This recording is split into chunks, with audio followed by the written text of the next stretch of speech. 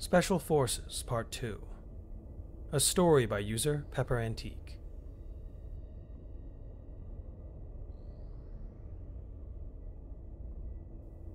Priority Letter. Classification Secret. Subject: Terran Autogunny. Recipient: High Command, Fleet Acquisition Officer Mercan.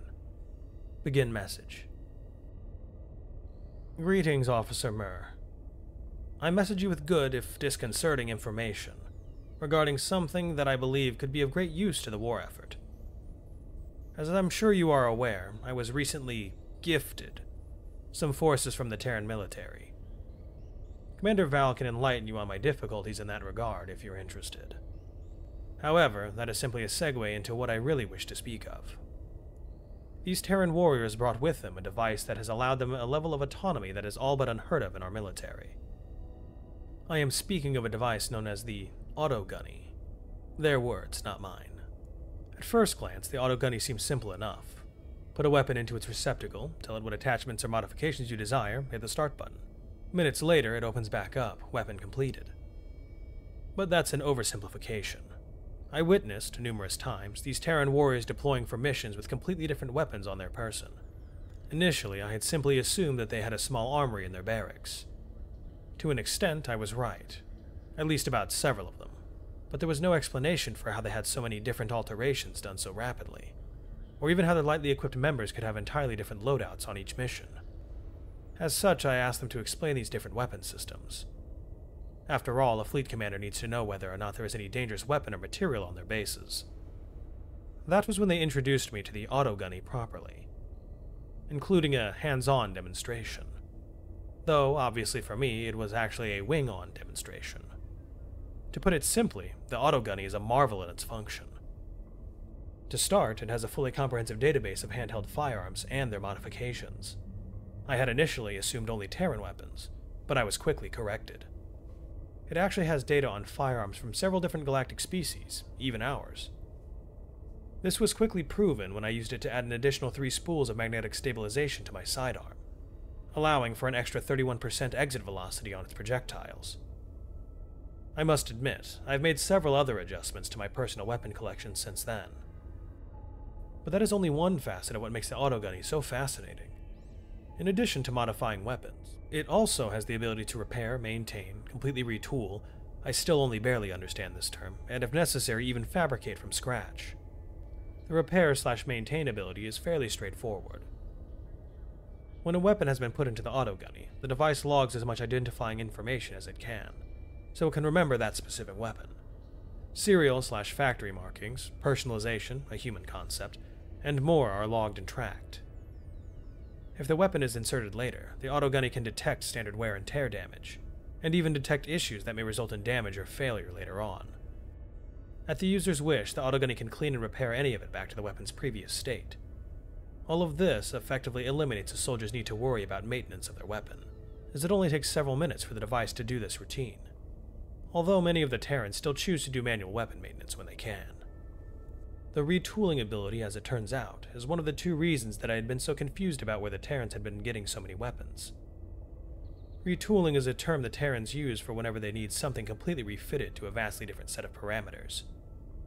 In the case of weapons, this can mean things like different caliber, more on that later, different barrel length, different magazine capacity, different interface furniture, new firing mechanism, and as a result, fire rate, and a large series of other alterations that are infinitely customizable. To put it simply, you can put a small assault rifle in the Autogunny, and program the device to turn it into something as different as, say, a long-range sniper rifle, or a fully automatic machine gun. You can switch it from a small projectile, small caliber, precision weapon, into one that fires explosive projectiles the size of a human fist. And it will do so just as rapidly and accurately as it had been capable of when it fired bullets. This effectively allows the Terrans to change any weapon as they see fit to work best in their current mission. Is it a stealth mission? Your fire team is now nearly undetectable. Is it a mission that involves enemy armor? Your weapon now fires tungsten cord rounds that melt through armor. Whatever you need your firearm to do, the Autogunny can make it happen. Customization is as easy as utilizing the interface to enter your desired specifications. All of these features are astounding in and of themselves. Any one of them would make an Autogunny a great addition to our military's day-to-day functions. However, it is the autogunny's last feature that truly sets it apart. Its ability to create entirely new weapons as needed. Now, automated manufacture of weapons is nothing new. Seven hells, we have plenty of automated factories back home, and not just for weapons, but all manner of things. Rather, it is the fact that autogunny can do it with raw material. The autogunny device is only roughly the size of the bunks the humans use to sleep in their barracks. Once deployed, the device has a hopper, as the humans call it, on its left side. This hopper is basically just a glorified, and in this case heavily reinforced, funnel, leading into some kind of material analysis mechanism. I haven't been able to deconstruct or scan the autogunny since it came here. Apparently, it is heavily classified by Terran High Command, so I can't actually tell you how it functions inside. But basically, all the Terrans have to do is keep the gunny well fed with a healthy, balanced diet, as they all kept telling me any time I inquired. This behavior was odd, as it is one of the few times I ever witnessed the Terrans being uniform in something, even if that something was a simple yet nonsensical answer to a question. What it means in reality is that the Terrans basically put anything they can think of into the hopper to feed the autogunny's mechanism. Typically, this means metal and plastic, though I have personally witnessed the Terrans pouring all manner of metal fastenings, plastic refuse, and at times even various cleaning chemicals, and just plain old dirt into the hopper. Usually while saying, "Bon appetit," enjoy the meal, or order up. This last one is typically responded to by the others present, with a bunch of them yelling, "Ding."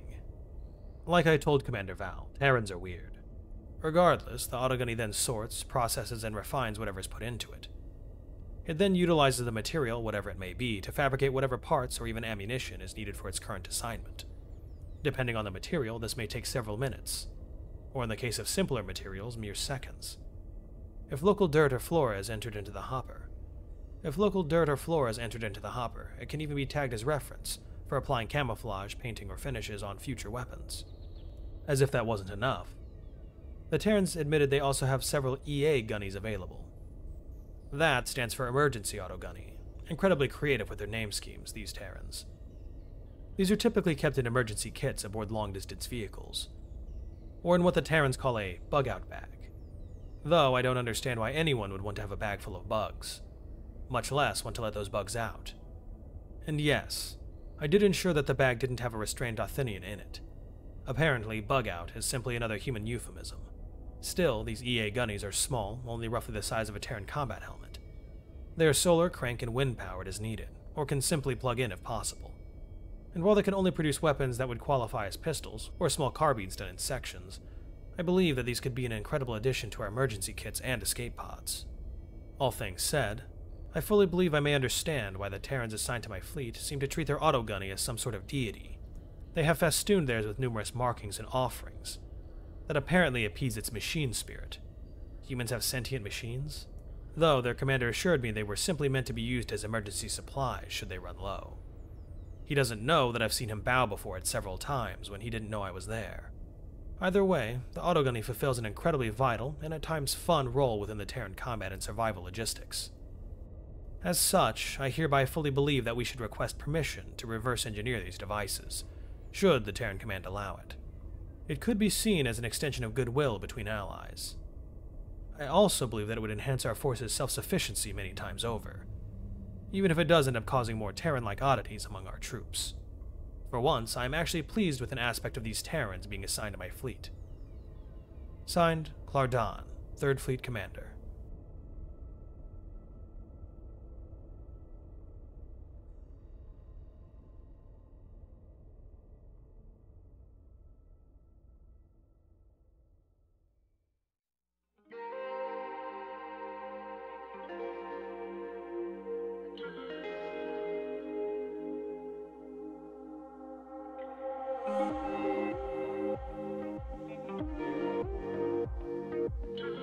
If you're new here, welcome aboard.